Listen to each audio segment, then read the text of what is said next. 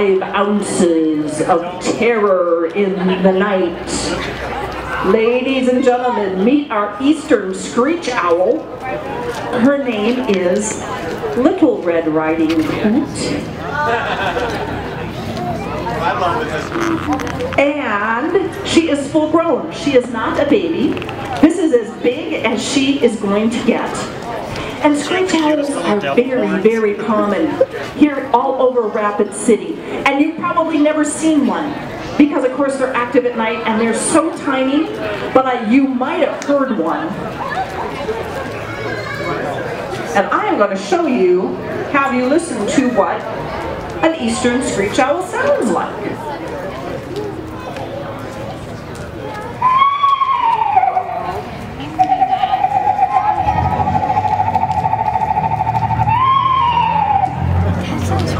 Ever heard that in the trees in your neighborhood? I have, yeah. That is an eastern screech owl. One of those two. Now, Little Red Riding Hoot is with us because she has 2 partially detached retinas. Kids, that's part of her eyes. Way deep down inside her eyes, they're not right. We think she probably hit something and it didn't outright kill her, but it sure did hurt her.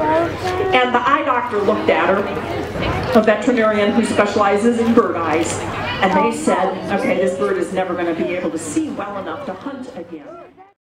This little guy is a male, and he is one of the few kinds of birds of prey that have different colors on their bodies to tell us males from females. He's got a beautiful blue-gray wing, and if he were a girl, that would be the same color brown as on his back. So we can tell them apart, but birds like the eastern screech owls and the red-tailed hawks, we can't tell them apart one from another just by looking at them. Unless we see 2 side by side. And then guess which one is bigger, the mom or the dad? The mom! It's different than people. Mom birds of prey, from eagles to vultures to owls and hawks, mom birds of prey are always bigger than dad birds of prey. Now, little Hendricks likes to eat mice, and he likes to eat little songbirds like sparrows and juncos and chickadees, and he also likes to eat grasshoppers. Have I got some gardeners out there? I hope I do. Yay, gardeners, yay!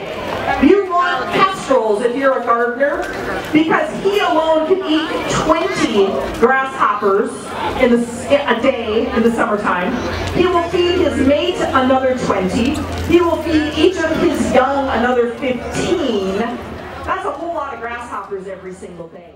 Watch his body language. I'm going to go this way, Bree, so the folks over here can see. Ooh. Head down, attack mode. He says, come over here and let me kick your butt. And when he goes for that stuffed toy, he goes right for the back of the neck, because that's how he knows he can kill that other bird. You killed it. All right. You are the victor once again, Hendricks. Yay! Let's give a round of applause for Hendricks winning his fight once again.